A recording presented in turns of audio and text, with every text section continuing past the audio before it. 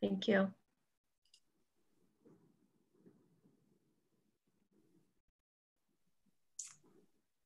Good evening, everyone. Welcome.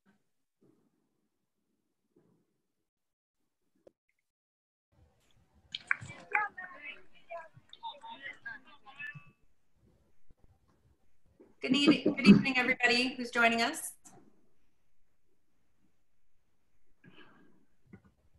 We'll begin in about 3 minutes.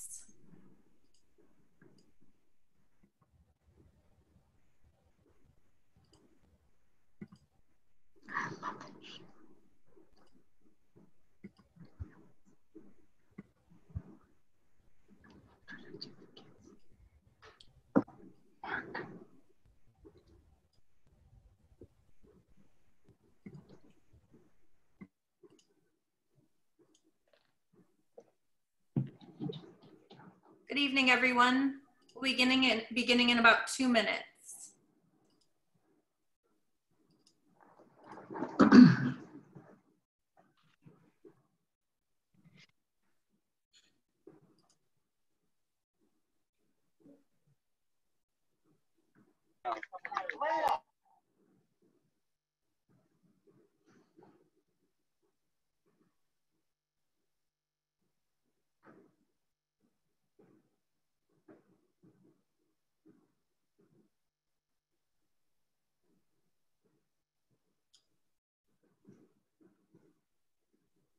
Julie in here.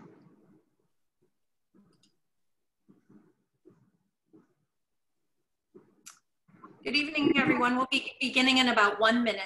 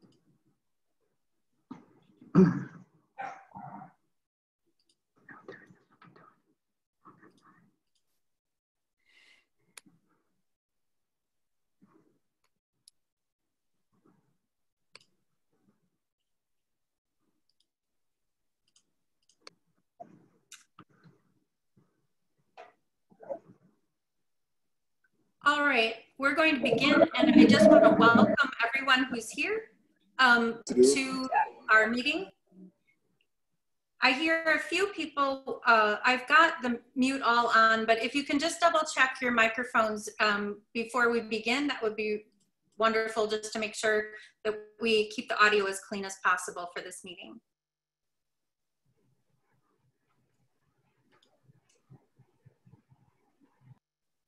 On behalf of the Wisconsin School Music Association, Wisconsin Music Educators Association, I want to welcome you tonight to this music education meeting. And before we begin with the purpose and the goals, I just want to introduce the people who you'll be working with tonight during this music education in Wisconsin meeting. My name is Lori Follins. I'm the Executive Director of the Wisconsin School Music Association and Wisconsin Music Educators Association.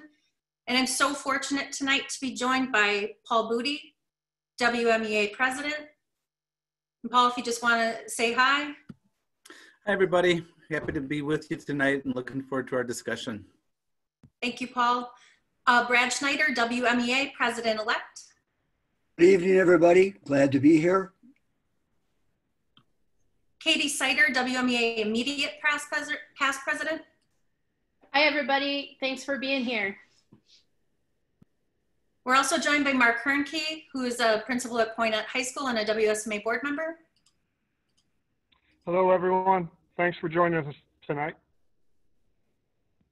We're also joined by John Gilliland, who's an adjunct faculty at UW Milwaukee and is also our WSMA board member, and he is also our immediate past president.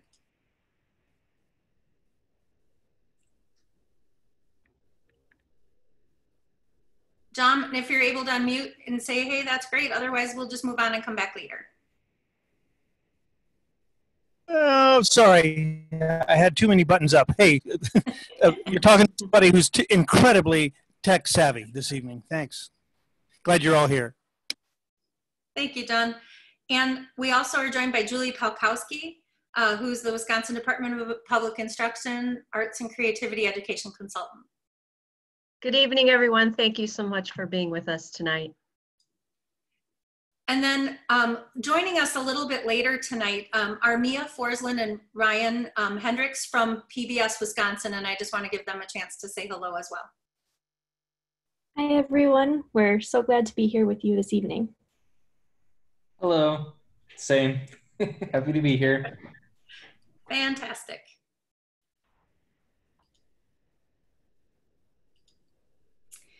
I just wanted to start with the purpose for this evening, just to make sure that we're clear on the why and why we're here tonight.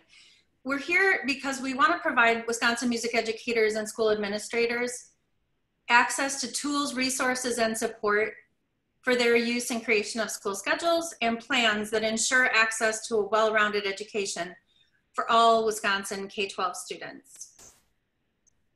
And our goals this evening are to share outreach and call to action information that led to this meeting, provide you, if you're a music educator or school administrator, an overview of all the tools and resources currently available and in development that may provide you and your team curricular and health safety guidance, create a space for you tonight to dialogue about what is working and already has proven to be useful with your fall 2020 planning.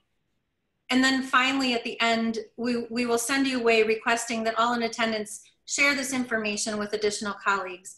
Really, the hope is to make sure everyone knows what all is available as they make their most complex plans for fall of 2020. So this started with an outreach call to action. And I just want to give you a little perspective on that before we go on to Mark Hernke.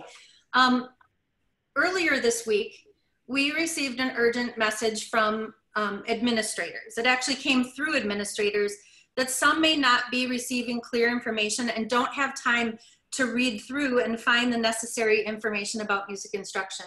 So actually the beginning and the genesis of this meeting was actually from administrators. But through those conversations, it was also very clear that a lot of music educators weren't maybe yet aware of many resources that are out there and in development. So we are really pleased to have you here with us tonight, just so we can dialogue and discuss all of what is there for you. It's also in response to a recent report that we received that some of the county health departments may be stating that certain courses can't be offered rather than explaining the risk of in-person behaviors related to aerosols. So there was the messaging about no music conflated with maybe refraining from singing or playing wind instruments. Your music associations have created resources for you and tools for your use to support school-based plans and can provide access to additional places we can give you specialized information. So we plan on providing you about a half hour to 40 minutes of just purely information about what is available. And then we'd like to move into discussion rooms for about 25, 30 minutes to share your strategies and ideas with each other that are working in your school districts to date, or ones that you're planning to explore based on the information you're learning about this evening. So it is now my pleasure to introduce you to two WSMA board members who you met in the introduction, Mark Hernke, Poynette High School principal and WSMA South Central District Board representative, and John Gilliland, who's adjunct faculty at UW-Milwaukee and the WSMA Media Past President. They will now be sharing with you some perspectives from the field and a message from our board. Hello, thank you all for joining us tonight. Just thanks for taking time out of your evening and to try to figure this stuff out. I think our perspective, I mean, this is a tough situation. We all care about music. We all know what music can do for our kids. We all want to have music continued in the fall, and we're here to sort of brainstorm how we can get that to happen here. I know our admin team is thinking about things. We're reading. We're trying to do the best we can to to give music in the fall. So we just appreciate. I know I'm going to look forward to hearing a bunch of new ideas. I think a lot of us are planning for virtual, a mix, a hybrid of having students, but I know just getting ideas from different people and different admin will really help our team. So thanks for joining us tonight.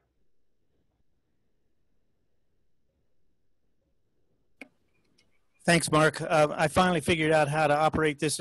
I've got a brand new mic because my kids complained that they couldn't hear me. Of course, that's not a bad thing all the time, but I'm having a hard time trying to remember how it operates. As Lori mentioned, I'm on the board of directors of WSMA and adjunct faculty at UW-Milwaukee. I also, full disclosure, I need to tell you that I'm a recovering high school band and choir director, retired school administrator, and I'm back working as an adjunct. And so you never get away from this stuff. It's a real pleasure to take part in these discussions as we begin to navigate through what can best be described perhaps as a challenging set of obstacles that none of us have ever encountered. I'm willing to bet that this is your first pandemic as well. Obviously, we'll be addressing these solutions to our current dilemma will require completely new ways of thinking about music education, not merely out of the box. I've said on a number of occasions, our thinking must be nowhere near the box, near any box. And to start, we have to be at least 6 feet away from that box.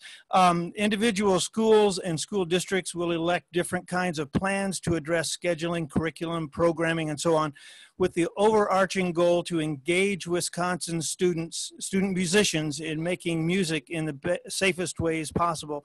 WSMA recognizes that for many students, the very reason they come to school is to participate in their school's band, choir, orchestras, and to take advantage of all the other musical experiences provided to them.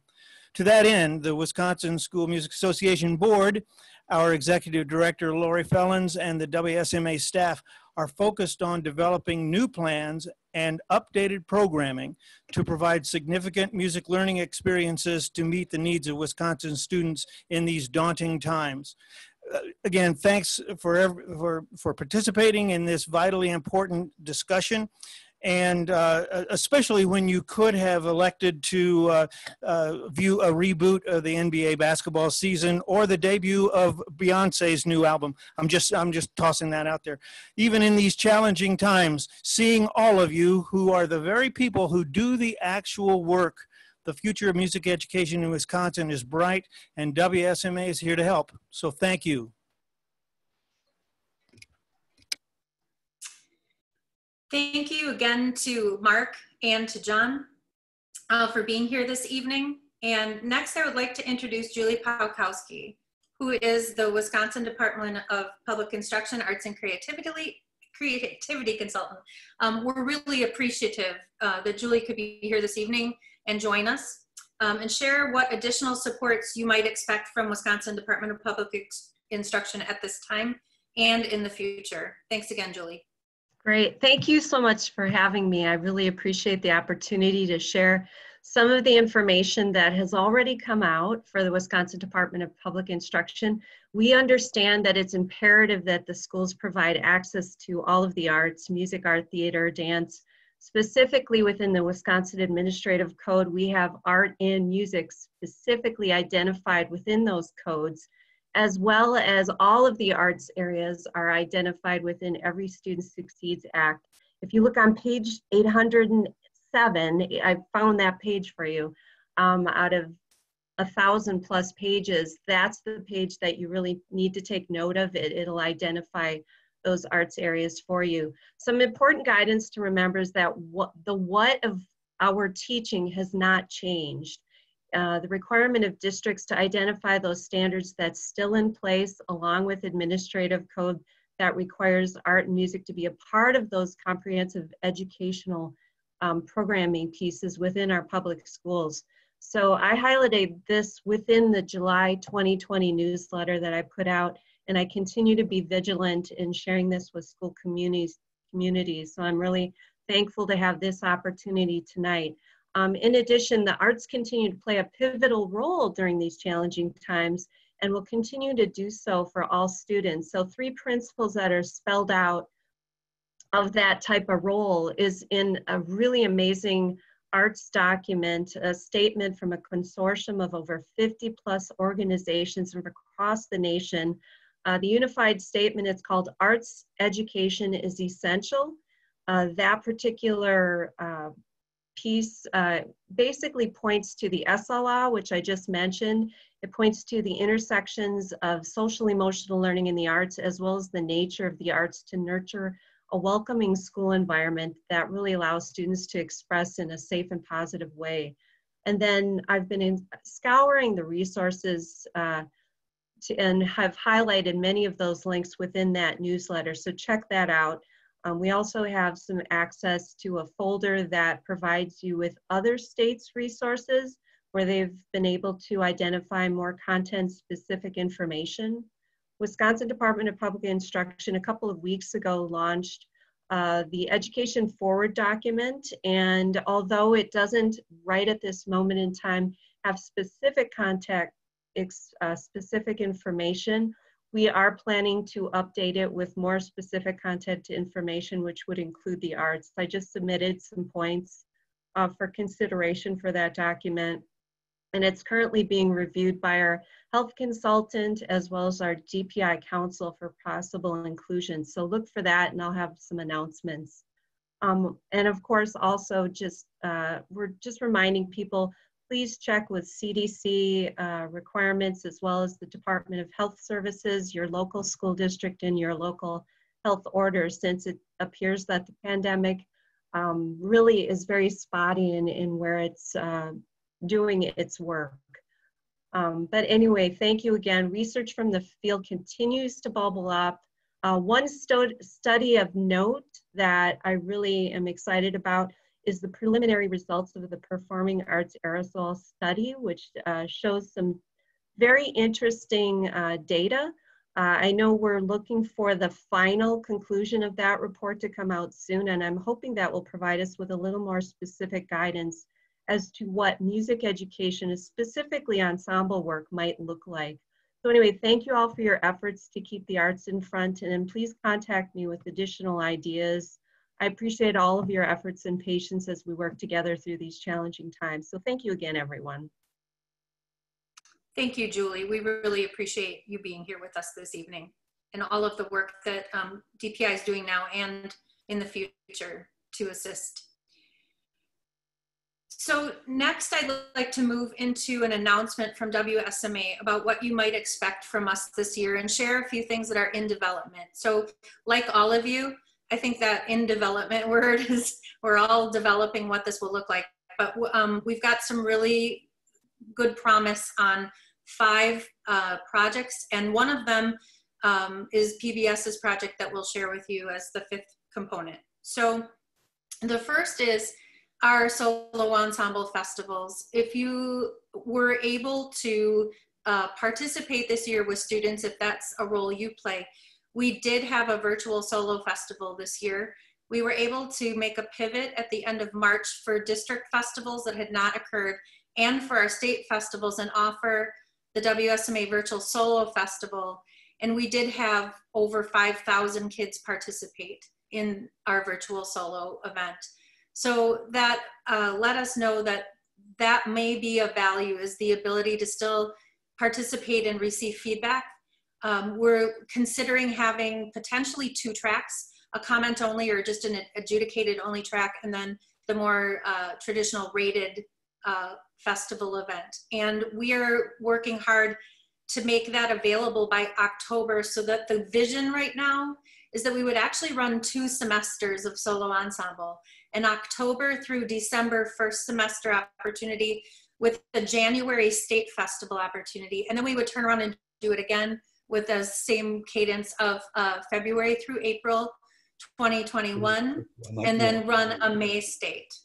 So that's what goal we're working toward. We still have to secure the correct permissions from publishers and make sure we've got a system that can handle that, but we're working hard to see if we can't bring that to light And it will also maybe provide us an opportunity to waive some of the normal requirements and actually allow students to participate both semesters. It's another thing that we're looking at, is that a student could actually participate both in semester 1 and semester 2 if they were interested. So we'll keep you posted on that if you are a WSMA member school educator or principal. The second is State Honors Project. So just like all the other things that we've done since March, we had to stop and pause, and anything in person wasn't possible, but we did run the State High School Honors Camp virtually for 8 days this summer, and we were able to still hold a really valuable, I think, honors camp that provided wonderful opportunity for our kids to make deep relationships and connections, both to music and to others. And we've gotten wonderful feedback about what we were able to do there for students who had already been accepted into the High School Honors Project. Middle level is about a week from announcing their plans and the students who've been selected to the 2020 middle level honors, and that will continue on, and they will have an opportunity in October to come together virtually. One thing I want to point out about those first 2 stars, and we just say this confidently, we were the only state in the United States that was able to do one or both of those. And so we are working hard also to support all of our state colleagues across the United States about sort of what were our lessons learned, what worked, what didn't work. And so we're really proud to say that we at least made an effort and an attempt for our kids. And it always really was about making sure that those kids still were served. Looking at our other programming then, you know, just like all of you, it's what can we do? We've decided to take our student composition project and ramp that up. So we're going to be adding components to the student composition project this year that will include things such as workshops for educators, and the hope is opportunities for composers and musicians to connect through that project with teachers who may want to bring them in virtually through their classroom. And when you hear a little bit about the PBS project, just this idea and concept of Wisconsin or Midwest musicians as well as world musicians, what is close to home and then what is, you know, the worldview. The internet provides us that opportunity to dream a little bit bigger about what might be possible. So those plans are in the works. And we have a teacher focus group meeting, just so you know, to decide. We're thinking about expanding it to include 3rd through 5th grade if we can figure that out. So again, these are conversations and in development, but we hope by the end of August we can announce all of what we'll be able to do there for you. So then we'll continue to offer online workshops in collaboration and with WMEA, and they'll talk more about their workshops as well. But we look at online workshops running across all of our programming as well as topics you might be interested in. So just know we're really committed to making sure that those supports are still available, both to educators and to kids. And then finally, the pre-pandemic work that was going to look a little bit different when it rolled out, but we are really thrilled that tonight you all are going to learn for the first time about the work that WSMA and PBS Wisconsin have been doing for a year. Some of you may have taken the survey back in August, which to me, I'm sorry, it feels like it was about 4 years ago, but back in August, we put out a survey and asked what you might need and want for resources as general music teachers. And we did a statewide tour, and me and Ryan may share a little bit about that, but we learned a lot from you. And I'm gonna turn it over now to them about the survey data. 380 strong general music teachers took the listening project and what it is turned into. So Mia and Ryan, it's all yours. All right, thanks, Lori. So I'm Ryan Hendricks. I'm a producer with PBS Wisconsin Education, and I'm here with my fellow producer on the project, Mia Forsland. So we have been collaborating with WSMA and musicians and music educators in Wisconsin for a really exciting new resource. And before I say anything else, I'm going to share my screen and give you all a little preview.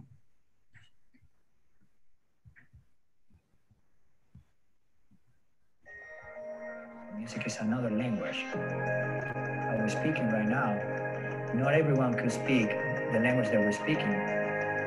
But music actually is a global language that everyone could communicate and express your feelings and your thoughts and your energy and your love. You can connect and communicate with the rest of the world without limits or frontiers.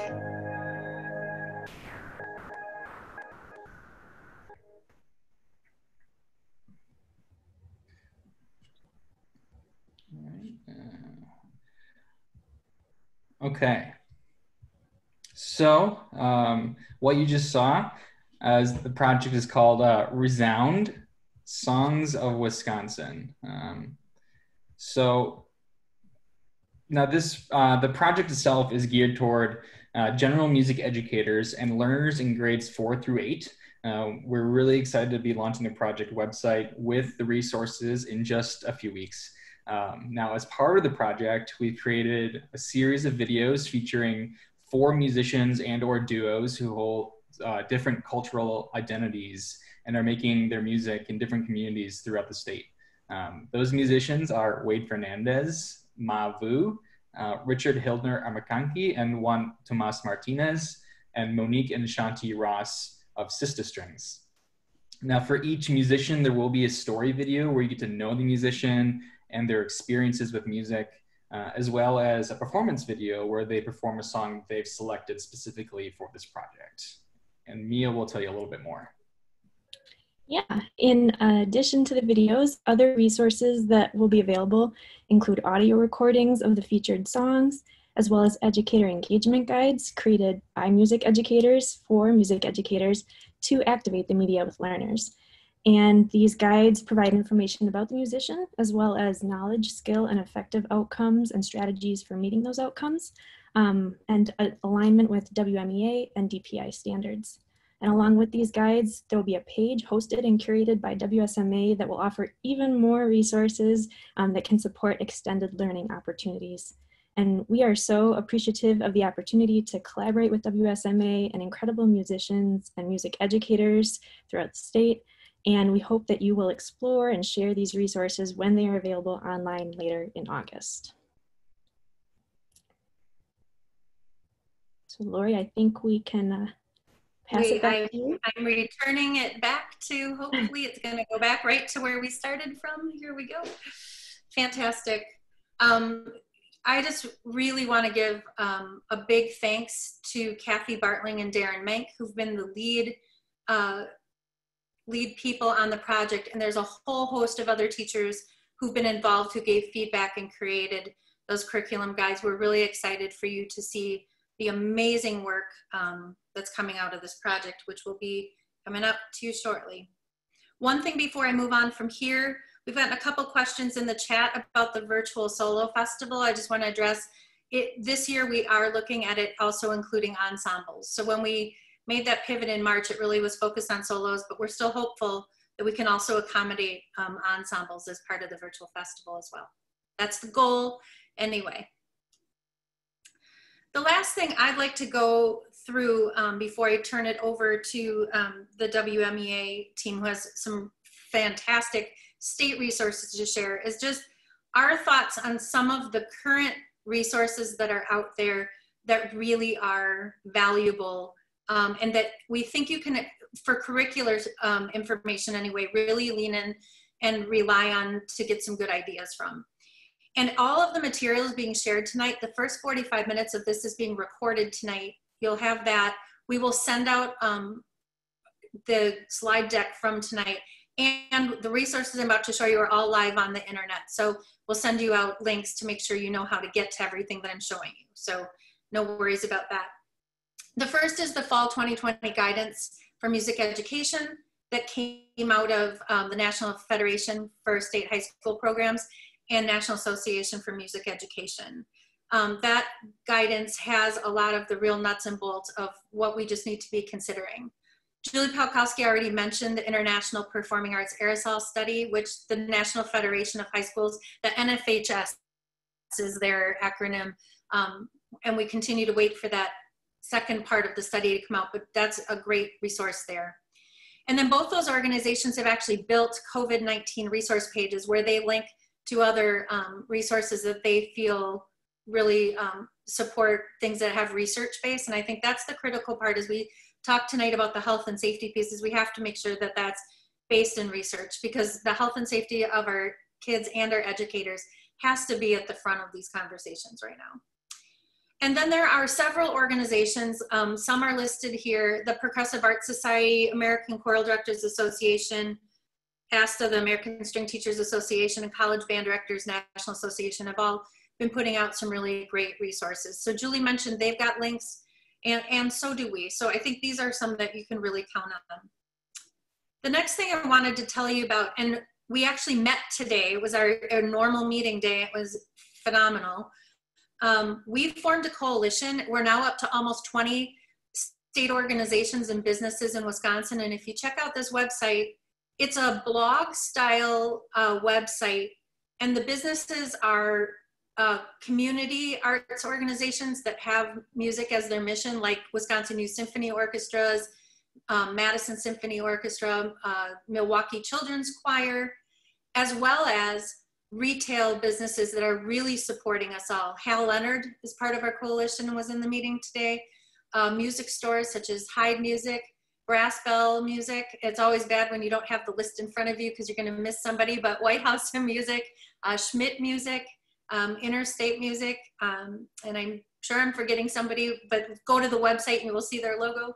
And then finally, we also have some organizations on there that are other nonprofits like us that we work with, like Wisconsin Choral Directors Association, our organizations, and then DPI, you'll see their information across the top.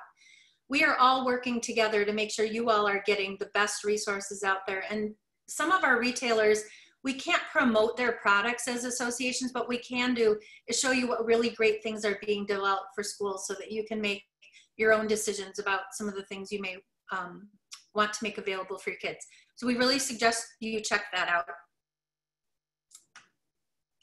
Oh, I hit the page, so I guess I'm going to show this to you real quick. So this is the page here, and I did that because I really don't want to miss any of these wonderful music stores. So I think caught most. Beyond the Notes Festival, the work Chris Gleason's been doing all summer, fabulous work. We got Madison Symphony, and then you can see the rest here. So check this out, and we get new coalition members every day. Their goal is to just really make sure you're getting great information in a timely way. The other consortium I want to tell you about actually stems from a conversation we had with the Wisconsin High School Forensics Association and the Theater Association about the need to put out some health and safety guidance. At the time we did it, we didn't realize how complex this would be. And so we've got a guidance document that's been reviewed by Wisconsin Department of Health Services, but we really are waiting for that study.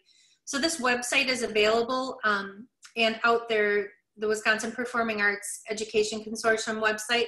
As soon as we have that guidance ready to release, it will go up on that site. The other thing that's there on this site, and I'm going to click in just to show you real quick, is another place where if you're looking for different areas of performing arts, because we realize music educators sometimes cross over in the roles they play in their building. For example, you may do school musicals or marching band, or you may be involved with some of these other ones. We've organized performing arts specific documents around safety that might also be of interest to you if you play other roles in your building. So these are all hosted on this WPAEC.org website right now. And then as soon as our guidance document is ready to go, we'll get it up there for you. So I really appreciated having an opportunity to talk with you, and now I'm happily going to turn this over to our wonderful team from WMEA, who's going to share the richness of resources that are right here in the state for music educators. So Brad, turning it over to you. Lori, can you call up the advocacy resources page from the WMEA site? WMEA is our professional organization. It's one that teachers belong to, as opposed to WSMA, which the schools belong to. Paul Booty led us in a group of us this summer in a complete rewrite of the advocacy resources that are listed on this page. And I just want to give you a quick walkthrough, and we'll dive into one of them a little more in depth, but you can see advocacy documents. There are 4 of them there specific to COVID-19, and each of them has merit and are worth pursuing. And then you'll see the next paragraph or block shows advocacy guidelines for music educators. And these include basic advocacy guide for teachers, how to present yourself, practical guidelines in the event of emergencies or proposed reductions. This is pretty nuts and bolts, how to advocate for your students' learning. Advocacy with families and community members, how to spread your network, speaking with legislators and school board members, connecting with those decision makers, and advocacy through language and educational philosophy. There are some links down there. Oh, there's one more for parents that is written from the perspective of parents, how parents can get involved. Basic advocacy guidelines for family and community members. I am the new advocacy committee chair, but I've been on the committee for 5 years as government relations chair before that.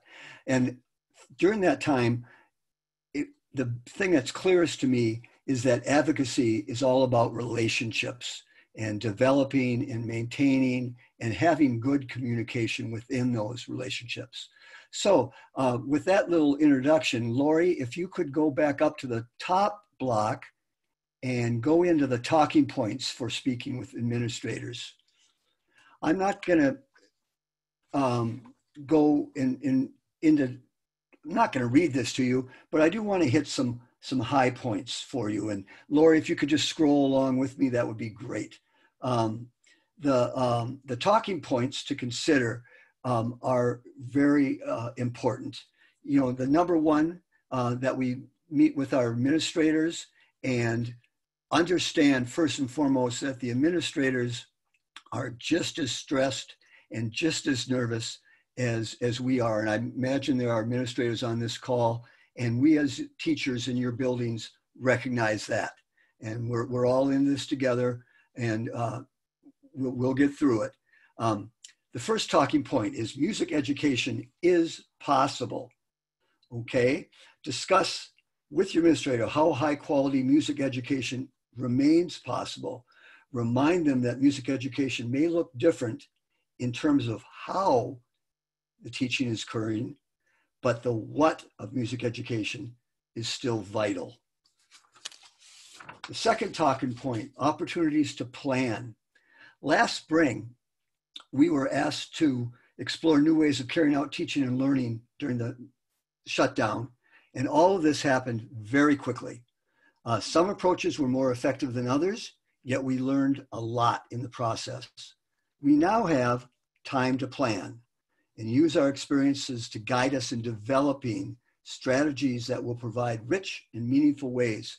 These are things that you want to discuss with your administrator. Holistic approaches, as spelled out in the WMEA music standards, music education encompasses 4 artistic processes: creating, performing, responding, and connecting. Many of us have historically focused on performing. That's been our big thing. We now have an opportunity, though, to spend more time on the other artistic processes. Paul Booty is going to talk a whole lot more about that when he talks about the standards. Julie Palkowski already mentioned social emotional learning.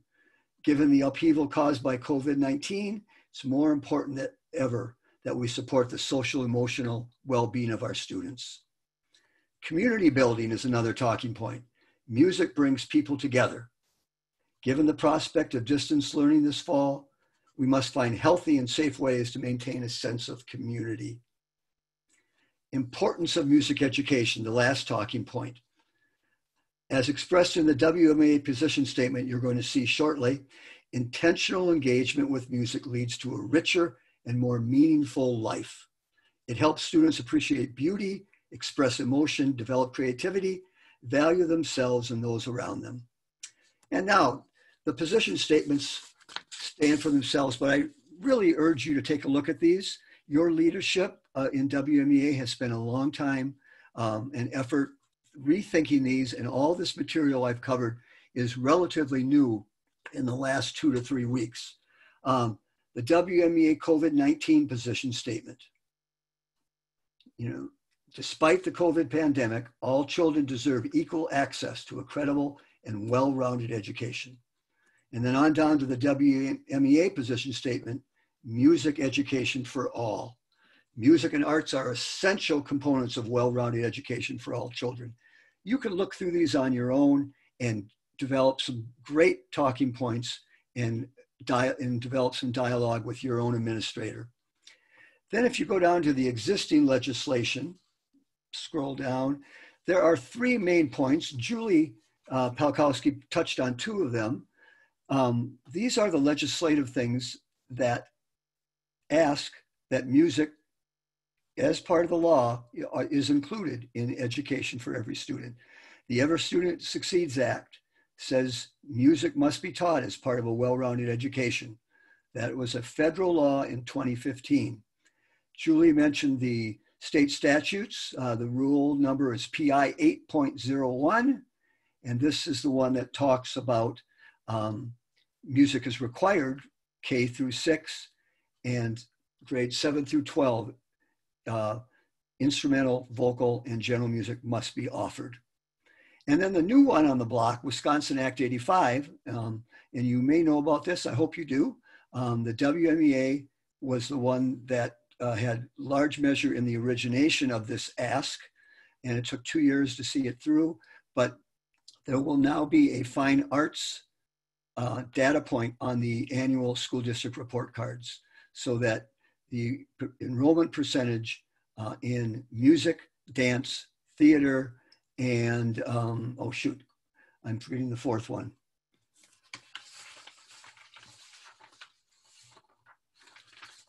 Yeah, dance, drama, and visual arts. I forgot the visual arts. Are all going to be shown on the district report cards.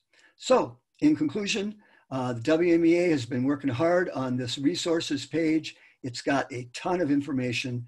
I invite you to check it out at wmeamusic.org and navigate to the advocacy resources page. Thank you. Thank you very much, Brad. We really appreciate everything that you shared with us this evening. Great resources, and so much work and time has gone into that. Next, I'd like to invite Katie Sider to share with you some information about the Music Education in Wisconsin document that came out the other day with the call to action video. Thanks, Lori. Some people I heard missed this document. It was at the top of the email along with the video that Lori had made. I'm only going to touch on a few pieces of it today because I know you can all read through it and go through it on your own sometime. But the one thing I do want to say, and I'll probably say this over and over again, is that these are merely just suggestions. This is nothing that we are endorsing, just suggestions, because so much depends on where you live, what district you're in, the county you're in. The Colorado studies were just preliminary. We don't have the recommendations yet. So just keep that in mind, that these are all just recommendations. So Lori, if you want to go to the next slide, please.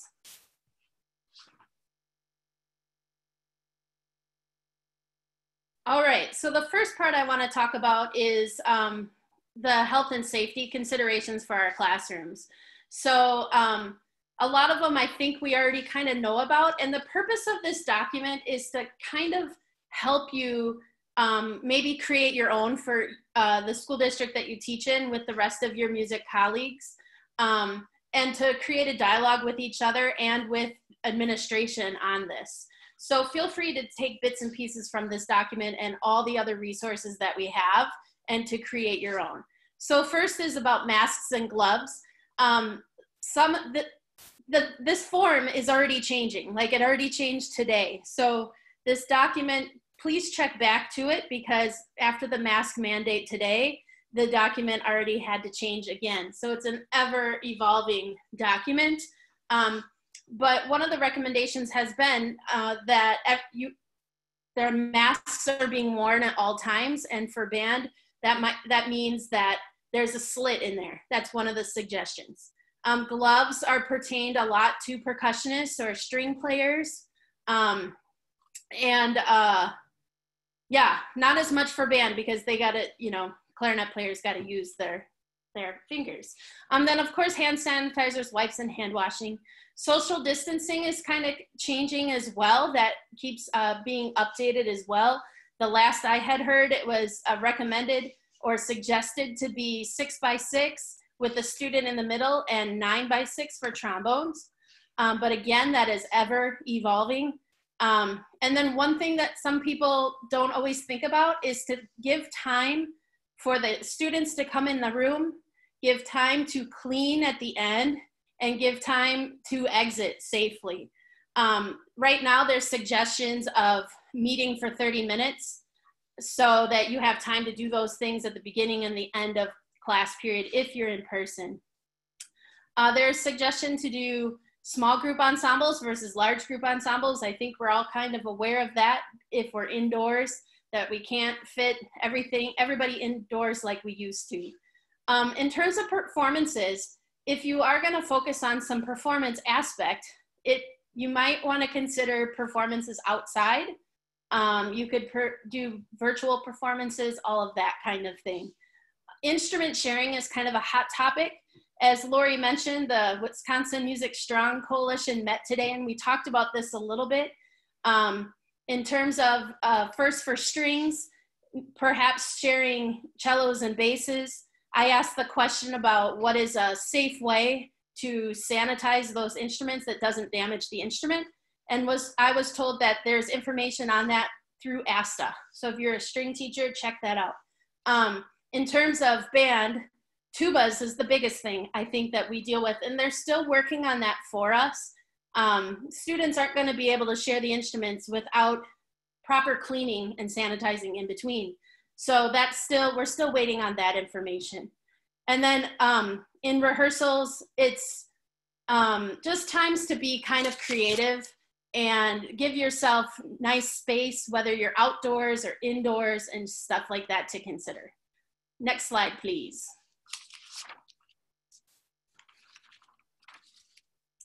All right, so this one I think is probably the biggest one that is the most important when talking, when music educators and administrators speak with each other, because the curriculum is what is so vitally important.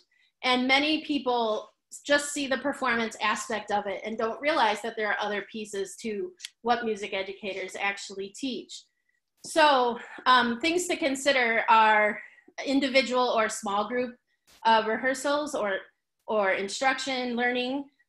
Social emotional learning, as that's been mentioned a couple of times today, is super important with what we do. I mean, that's like everything that we do already, and that's the biggest piece that we're losing right now. And kids are just needing it, and teachers too need it a lot. So that's definitely an area to really think about in how you might use that with part of your curriculum, whether you're virtual or in person or both. You could record singing and playing and provide feedback. Feedback is so important. One of the things that I thought was really neat, and I don't know, Lori, if at some point you want to jump in and talk about this, but for one of honors, you can talk to, one of the honors groups talk to a composer, I believe. And like, that's a huge advantage to be able to talk to a composer, and you can do that within, virtually within your ensemble, whether you're online or in person, which is really neat because sometimes we get so caught up and busy that you miss that part. Obviously, there's still music theory and history, composition and improvisation. We can do a lot of that. Music technology. There's a lot of technology out there that I don't think we've even begun to learn about yet that we're really learning about now. And then giving students voice and choice as well of what they want to do and what they want to learn and what is important to them, that you can work to develop your curriculum. As Brad mentioned, the standards creating, performing, responding, and connecting are very important to a well-rounded music education. And right now we might be focusing more on the creating, responding, and connecting aspect. And I think that's what Paul is going to talk about a little bit more today. And I did see in the chat, I don't know if it was answered, where is this document? This whole slide deck was going to be shared with you all at a later time. And that this document is linked in it, so you can find it that way. All right, Paul. Thanks, Katie. So I'm going to be talking to you about the standards. And I want to just begin by saying that, you know, when we think about what we're doing in music classrooms across the state, I think the most natural response for people to think about is that performing standard. And you've heard some comments about that from various people tonight.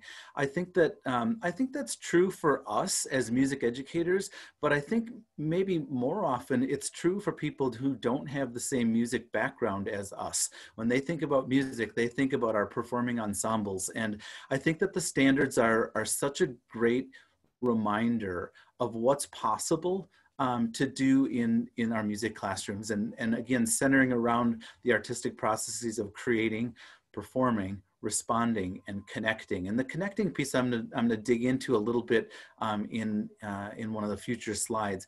But I'd like to just mention up front here, I would love to take just a quick peek at our WMEA standards webpage.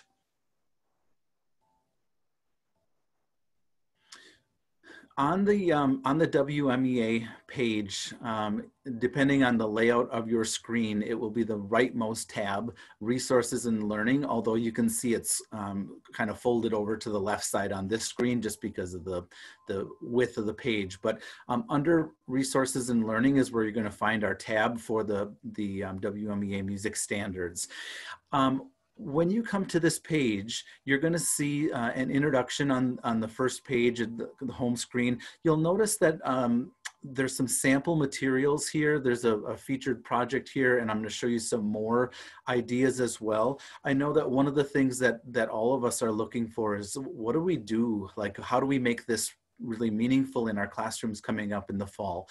And you know, some of these resources may be a great opportunity for you to start those ideas flowing. Some of them will be designed pre-COVID, so they're not always going to be appropriate for online or hybrid learning, but it might give you some ideas along the way as well. On the left-hand side of this document, we don't need to go to it, but the Getting Started tab, if you haven't spent a lot of time on the WMEA standards yet, I would encourage you to go to this page. There's actually 2 overview videos that really dig into what the standards are, how they're organized, how to read the maps, all of that. Standards maps tend to have a lot of language on them. There are many words, and so it's easy to feel overwhelmed when you look at a standards map, but this page and these videos help to sort of decompress that and take you through what that actually looks like, unpack what the standards documents are like themselves. Underneath where the cursor is right now, you'll see a section of standards maps, and you'll notice that there's a PK through 8 general music, there's secondary general music, ensemble, which is sort of your large group, typical ensemble sort of setting, a technology set of standards, composition and theory, and then sort of non-traditional, maybe more chamber sort of performing groups as well, with guitar, keyboard, and harmonizing instruments. Within these links on the left-hand side, if you click on them, you will find that there are 2 different versions of these standards maps. One of them is organized by artistic processes. So you'll see a page that has all of the creating standards included on one page.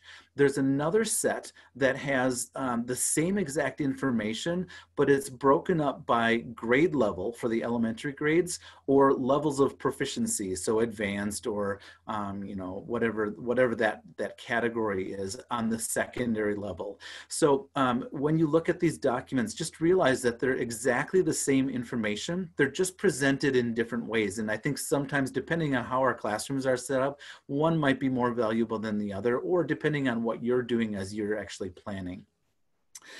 The other thing that I want to point out is down at the bottom of the left-hand side menu, there's a resources and teaching materials section. If you could click on that, please.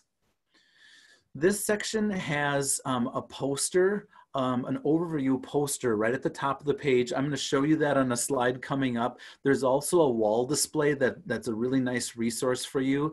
And then at the bottom of this page, you'll see another larger collection of teaching plans and curriculum samples. These are ideas that some of them are put together by our committee members on the standards committee, and some of them are put together by teachers in the field, many of whom have actually come to our standards workshops in the past. So there's some really nice holistic kind of ideas that are included on here. So we can go back to the slide and move on to the next slide, but I want to reinforce for all of us that the music standards are really a way to ground us and get us to think holistically about what music education can entail, and maybe even challenge us as music teachers to go beyond our normal comfort zone or step outside of our own box. So what you're looking at right now, this is the poster that I mentioned before that's available for download. And you can see that each of the artistic processes are listed across the top: creating, performing, responding, and connecting. And then underneath each of those headers, you'll see those process components that are listed there. So under creating, we first have to imagine what it is that we're going to be creating together, and then start to plan and make, evaluate and refine, and finally present. And you might notice that it's not perform. Presentations can come in many different ways, and that might be in an auditorium or wherever your performing space is, and it might simply be in front of your peers, or it might be done through technology in a virtual world. So as you look at this standards map, one of the things that I would recommend for you, and I'd challenge you to think about as you start to envision what your fall semester is going to look like, I'm going to give you an example. In our performing set of standards, the very first step in that process is select, as in select the music that you're going to be engaging in, right? For many of us, when these standards came out, our standards committee heard lots of questions about, like, the students are going to select the music? Yeah, absolutely. Our students can select the music. And if you think about lifelong learners, we want our students to be educated enough to be able to choose good music, right? We want them to have that sort of a skill set.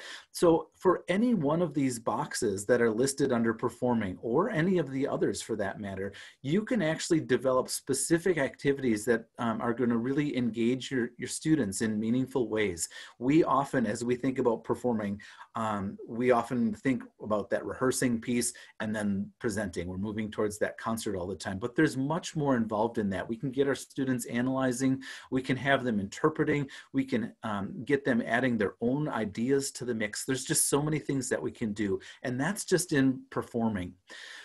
I think, and as Katie mentioned just a bit ago, the situation that we find ourselves in right now, it's an opportunity in many ways for us to really explore some of the things that maybe we haven't had time for in our classrooms, because we're worried about getting ready for a concert. So in our presentation, our standards workshop yesterday, one of our presenters and one of my colleagues in our standards committee said, what sort of opportunities might you take advantage of if you didn't have to prepare for a concert? And it's a very positive framework of what we could do. And that's not to say we can't have some sort of presentation or performance of some kind, even in our virtual worlds that we live in. But it's a nice shifting of mindset in terms of what this could actually look like. So I would challenge you to be thinking about each of these different areas. In our standards workshop that we just had, we had people actually brainstorming about what sort of activities they could do that would align with creating or performing or responding or connecting, regardless of where we are actually teaching, that format of teaching, right? So how we teach might look different, and we don't exactly know what that's going to look like. But what we want to teach, that's our foundation, that's our pillar, right? And as we can use those standards as a way for that to really ground us in terms of what's important and how to achieve a holistic process in our education. So we had some awesome ideas that were shared. in our workshop yesterday and different presentations that we've had in the past, we had ideas about creating sort of a unique sort of an opportunity that would be done as an opportunity to perform, but to perform actually in a backyard. And have the person who presented this yesterday called this a farm table approach. And it was really fun talking about how we could take music and start to prepare it, maybe individually, maybe by oneself in their own setting, but then to actually dig into a more holistic approach to what music education is like. So maybe exploring some of the community aspects, some historical things from the area that people have grown up, exploring the food and the culture, maybe some of the folk music that was connected to the area, or the dance traditions, or whatever it is, with the mindset that we could have this really holistic experience that kids could get involved in. One that becomes really interdisciplinary as well, and gives us a chance to model what a connected scenario teaching can be, and how it can thrive if we choose to do it like that.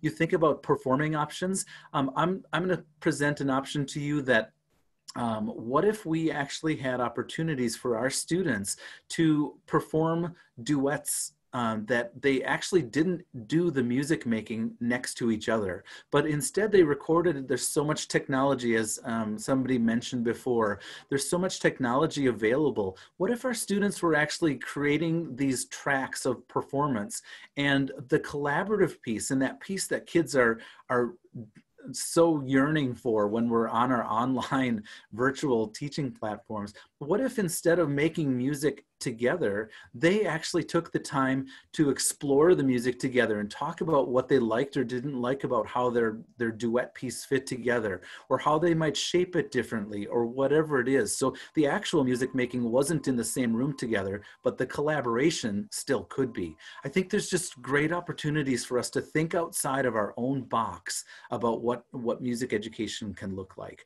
On the right-hand side of this screen, you'll see connecting here. If we can switch to the next slide, please. I want to talk about this piece just a little bit. With the WMEA music standards, you will, if you've spent time with this, or if you dig into these, you will see that our standards are very much based on the national standards that were released in 2014. Our standards committees worked really hard at talking about what did we like about the way that the national standards were set up, how might we improve that, how take it to a new place, how might we change the formatting, make it more readable, all of that. But then this connecting bit, this is where on the left-hand side of this screen, the national standards have two different pieces that were tied to connecting. And you can see that language on the left-hand side of the screen. Our standards committee felt like we really wanted to grow this, and we felt like there was a great opportunity to grow the connecting piece. And so we actually broke this into 6 separate areas, one of them being literacy connections, one of them being affective connections. If you've done any of the CMP workshops, you've probably dug into that affective piece. And I joke with, I teach music education at UW River Falls, and I often will laugh with my students about how important that affective piece is for us. And I ask a simple question: how many of you who are instrumentalists decided to go into music because you had a killer E-flat major scale? Like, that's not how we function, right? That's not what music is to us. It's that connection piece that becomes really important. So how does music impact us? What are our values, our opinions, our desires, personal awareness, character issues, all of those kinds of things. Personal connections, a similar sort of a track. And then broadening out musical connections that move into different genres or time periods, or musical styles from around the world. Academic connections, those interdisciplinary opportunities, and then human connections as well. And again, having those chances to explore lots of different cultural things. So I want to just mention to you 2 things in closing. One is that there are many resources that are available for you. And there's opportunities like these standards workshops or the CMP workshops that are coming up that you can really broaden what you are doing with music education.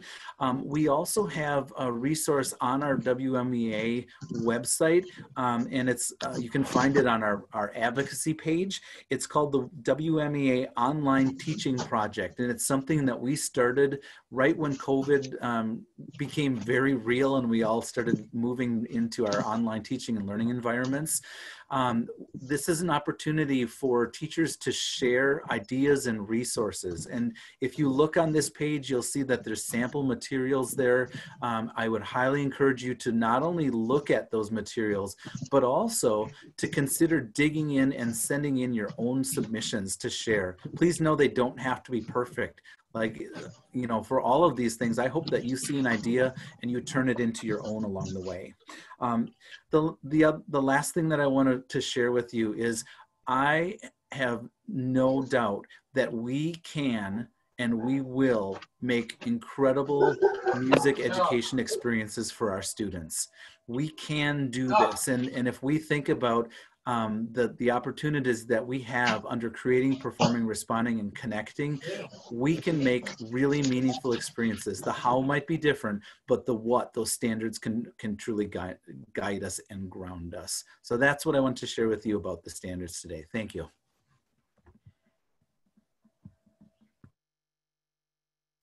Thank you very much, Paul. And now